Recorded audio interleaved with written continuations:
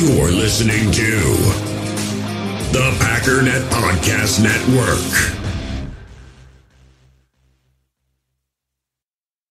We wish you a Merry Christmas to each to all of you, one of you. Soul Glow.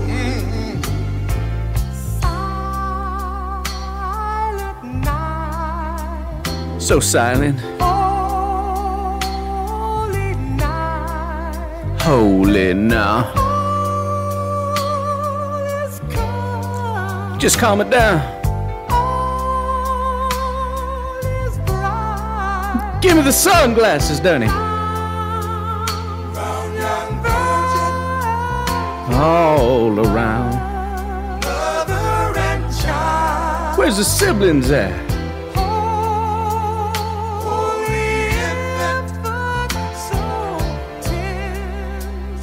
Oh, it's so tender.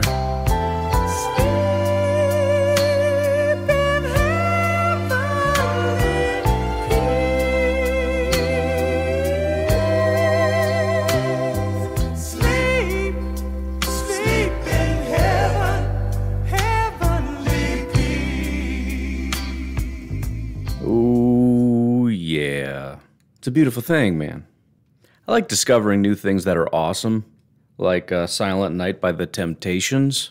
And I want to say thank you to The Temptations for allowing me to get in on their album in 1980, before I was born. Appreciate that. I really appreciate that. It's a remastered version, which I mastered. Anyways, Merry Christmas. Probably going to have to keep it a little bit short today, so we'll just call it a no-ad Christmas day, because, I mean, what kind of a Grinch puts ads? Well, you probably heard ads on the beginning. I don't really control that. No more, though. That's it. Plus, it's 6:45, and it's already kind of late for Christmas morning. But I did want to at least wish you a very Merry Christmas. And again, like I said, if you got no plans, you can hang out with me, man. Plus, we got Packers today, et cetera, et cetera. It's going to be a good day. It'll be a good day. Anyways, while I got you here, we might as well talk about the upcoming game that's upcoming in a matter of hours. So, as I mentioned yesterday, they were expecting many people to come back for the Cleveland Browns from the COVID list. From what I can see, 5 from the COVID-19 list among flurry of roster moves. This is an article via SI.com, Browns Digest. The good news for the Browns, they will have quarterback Baker Mayfield back, Case Keenum, wide receiver Jarvis Landry, cornerback A.J. Green, defensive lineman Ifeadi Odenigbo. Unfortunately, the team has also placed kicker Chase McLaughlin and defensive tackle Jordan Elliott on the reserve COVID list. So they brought back 5. They lost 2 more. And of the 5 that they brought back, Baker is huge. Case is useless because, I mean, Baker is back. And again, like I said yesterday, I don't even know if Case gets the gig, if whatever. But obviously Baker is one of the biggest ones, right? Jarvis Landry is relatively big, but I borderline think that works to our favor. I was more worried to think now that Jarvis is out, they're going to be pounding their tight ends relentlessly. Relax, it's Christmas. Now that Jarvis is back, I just feel like he's going to be force-feeding Jarvis, and again, he's not what he was, man. Cornerback A.J. Green, I don't think really matters. I don't know that he's going to be playing at all. And again, the defensive line group, including Ifeadi Odenigbo, is in desperate need, especially the edge, which is what Odenigbo plays. They needed him back for sure, but he is, via PFF grade, their worst pass rusher. So they need him in terms of depth. Maybe. I don't know. We still don't know, or maybe we do know, but I don't know. Let me Google it. Stuff happens when I'm sleeping. I do see that Miles said he wants to push through. So, again, I'm assuming he's going to play, but I don't know. No official word as of yet. Let me check Ian. Ian's on the ball. Nothing new yet, but I'll keep an eye on it. Let's see if he said anything about the Packers. I hope not. No news is good news at this point. Nothing since December 19th. What in the world? I just said no news is good news. Now I'm mad at him because he hasn't mentioned the Packers in like a week. Hater.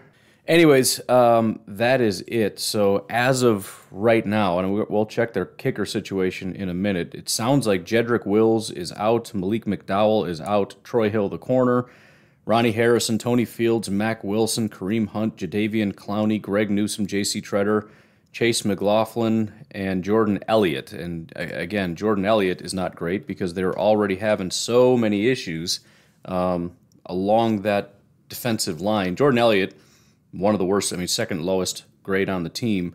But in terms of how much he plays, he's actually played quite a bit.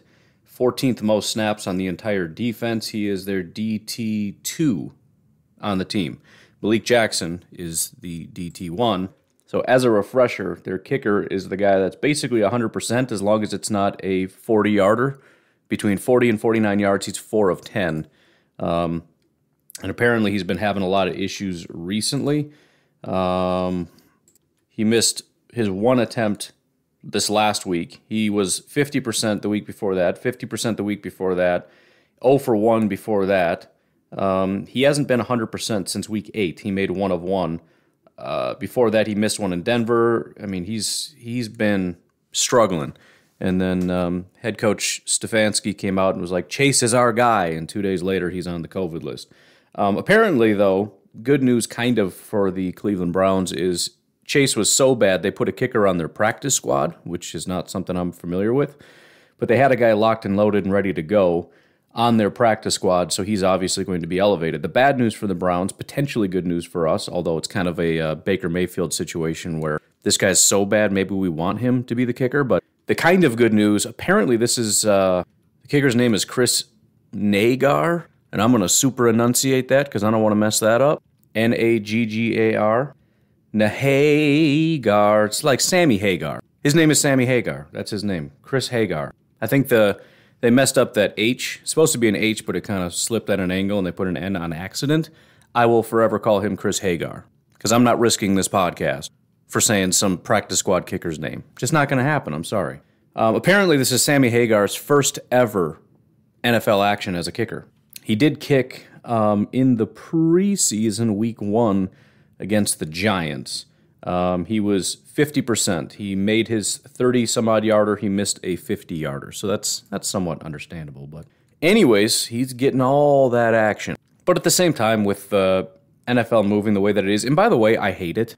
The NFL is, and I've mentioned this before, it's hilarious to me. I remember back in the day when I know Madden's still a thing and people play it all the time, but I'm just going to say back in the day because I haven't played it in like 15 years. But I know back in the day it was a thing that you just kind of never don't go for it on fourth. Like punting is stupid. You didn't really do it. I remember there was even a commercial way back in the day with John Madden. It was hilarious, by the way. Maybe you remember it. But it was like 4th and 50, and he was inside, his own territory or whatever.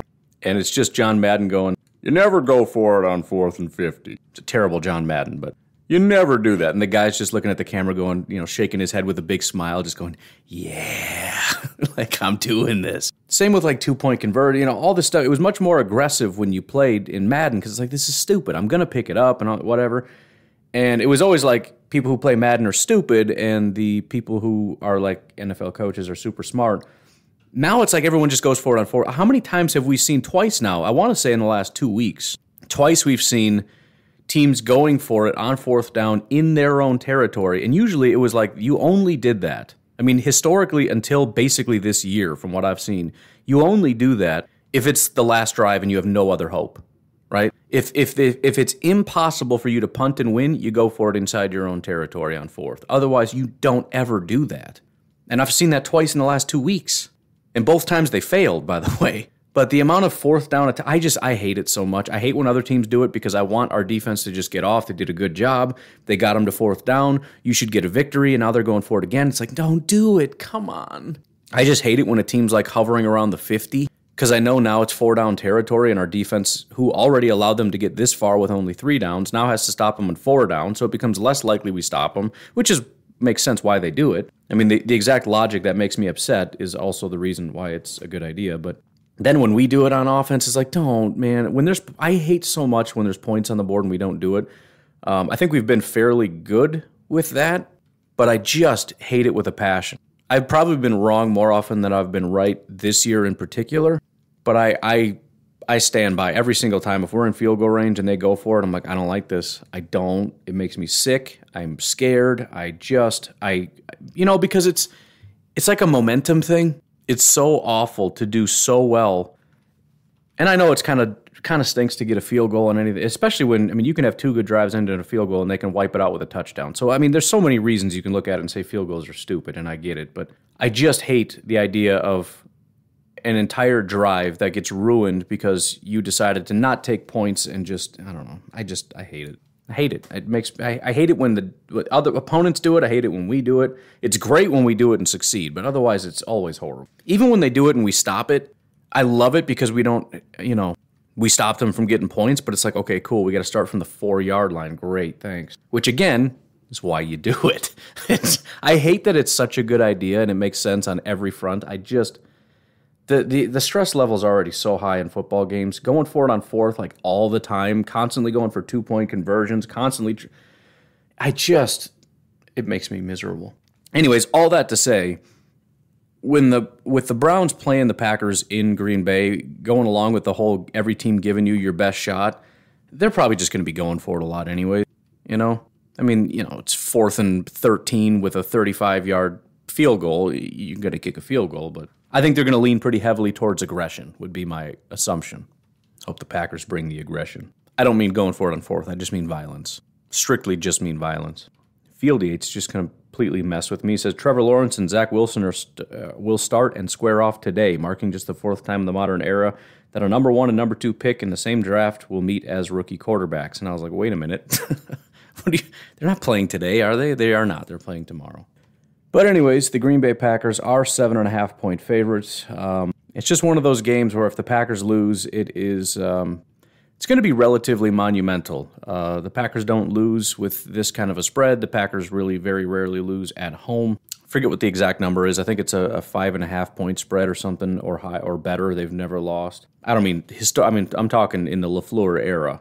So I mean we'll see how it goes. They got Baker back.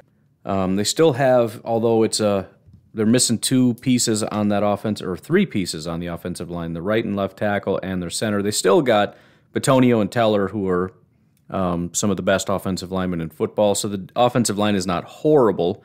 Baker has flashes of brilliance. Chubb is still a good running back. As I mentioned, Njoku's having a good year. The wide receivers, not super fantastic. As I mentioned, Donovan Peoples-Jones is essentially, I can't say his name and not mention the fact that every time I say his name, I feel like it's somebody with like a speech impediment. Donovan Peoples-Jones. I don't know. I don't even know what the impediment is. I feel like it feels like it's not a real name. That doesn't make sense. It's got to be because there's 2 plurals. Peoples-Jones. But he is grading out as their number 1 receiver. Again, Landry is actually their number 1 in terms of who gets targeted the most. But their best receiver so far is DPJ, and he's ranked 67th. So remember, the sort of cheat sheet that I use is if you're top 32, you're technically a number 1. If you're top 64, you're in the range of being a number 2.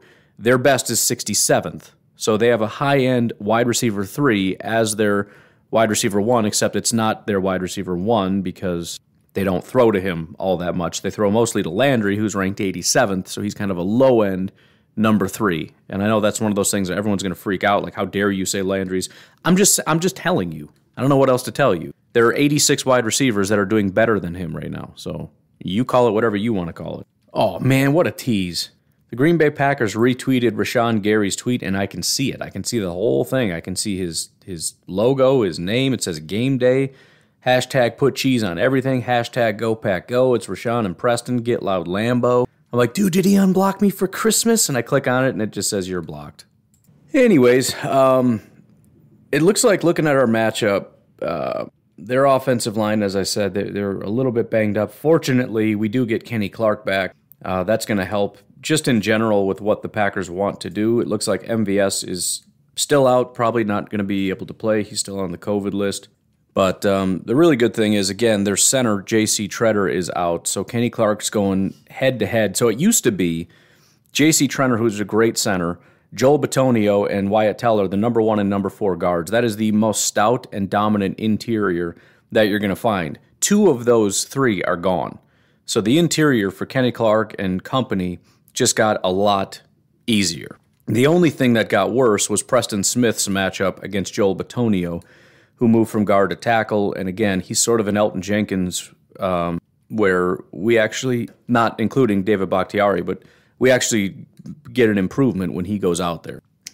So that's going to be a tough matchup, but they did also lose their right tackle, so Rashawn Gary now goes up against Mr. Blake Hance, and Blake Hance is not a very good tackle. So we got all that working for us. Baker Mayfield does have some wheels, but he's not necessarily blazing fast, so it's not like we can just assume he'll never run on us, but it's going to be a little bit easier for us to kind of contain him and get him down, and he's kind of in that range of Rashawn Gary can chase him down kind of thing, you know. Rashawn's got some wheels, and he can track some people down from behind, not necessarily super fast quarterbacks, but I feel like Baker, he's got a shot. And actually, looking at 40 times, he's infinitely faster. Let's just say infinitely faster than Baker Mayfield. So yeah, he can track him down. I mean, Baker is like he's like Aaron Rodgers, right? He's not afraid to run. He can do it, but he's not a mobile quarterback. I am a little bit excited about the matchups at wide receiver. Our corners, I think, have done a pretty good job, and there just isn't like a real tough matchup. I mean, I don't want to massively minimize it because, you know, anything can happen, but there's always these weird matchups. You know, you go up against Hollywood Brown, not that he really killed us, but the guy's just got stupid speed. Andrews, who's just this big hulking, I mean, Njoku's a big dude, but he's not Andrews. You know, it's just tough when you get these guys who have these unique skill sets. And now you go up against a group of guys that really just don't have those abilities. In fact, DPJ looks like ran a 40 at 4.48, which is not fast. He's 6'2", 208, so he's not that big. I mean, in terms of just monster, massive human beings that our guys can't handle, that ain't that big. Rashard Higgins ran like a 4.6 something, so he's, let's see if it pops up here. Yeah, 4.64, so he doesn't exactly have speed. He's 6'1", 198, so he ain't big. And then Jarvis Landry's 5'11", 196. Jarvis Landry historically had one of the worst 40 times like ever. I think he improved it, but I think at the combine he ran like a 4.77, and then it says somewhere at his pro day he ran a 4.51, I guess. But yeah, at the so he ran like a 4.6 something, and then he sort of improved that. But then at the combine, he ran an official 4.77. All his other metrics were some of the like his second lowest broad jump of any wide receiver. So obviously he's a talented guy in some respect. I mean, he's had a good career, but athletically, there's really nothing that you look at and go, dude, we might just get crushed. We have uber athletic players. So if these guys lose, it's not because of athleticism. That's not going to be necessarily the issue. Now, Chandon Sullivan is probably, I don't know, Landry's been in the slot a lot, up against Chandon, so maybe that's something to be slightly concerned of. But Chandon hasn't really been getting gashed. He's graded out horribly recently, and even for the year, 94th out of 117. But it's been pretty quiet. I mean, nobody's really just destroyed him. So I'm not super worried about that matchup. The only thing I can think is there's going to be a heavy dose of running the ball. I don't know that the Packers have done a fantastic job of shoring that up. We do have Devondre Campbell back, which is great. Going to need guys like Kenny Clark to be able to stack that up. And again, with having Baker here and not super elite wide receivers, there's nothing I don't think the Packers have to do to get out of their, call it base formation or their base concepts, whatever that might be, that's been working all year. I don't think the Browns have anything to force us out of that. Maybe they're going to try. Maybe they're going to try to do what the Ravens did last week with Njoku and force them to kind of get us to do other things. But they don't have the mobile quarterback that, you know, we're not going to need a linebacker to stay in and spy him or anything. So we're going to be able to dedicate the resources where it is we want to play. And I think we're just going to play the way we want to play. And it's been stingy for the vast majority of the year. So we'll see. It's not going to be, I don't think it's going to be an easy game necessarily, again, because there's certain things that are just tough to get away from. Primarily, we're going to have to be able to stop the run, which is tough because they have two of the best offensive linemen in football on this offensive line, and Dunn has proven to be pretty solid at left guard. Njoku over here is a good blocker as well as a good receiver, so he's going to be stressing our safeties and linebackers. And by the way, Stefanski comes from this same tree. He comes from the same as Matt LaFleur and everything else. So there's going to be similar concepts and similar things to kind of get guys out of position from where they need to be. So, I mean, this could be a dominant game by the Packers. I hope it is. but it hasn't really been that way in a while. The defense has not had a dominant game in a while, and I could see this being another scrappy game. On the other side of things, obviously it all comes down to protection. Aaron Rodgers has been fantastic for several weeks now, 3-4 of his last games. He's just been completely unstoppable. I think one of the biggest things is, well, there's a couple things. Number one, the ability to run the ball.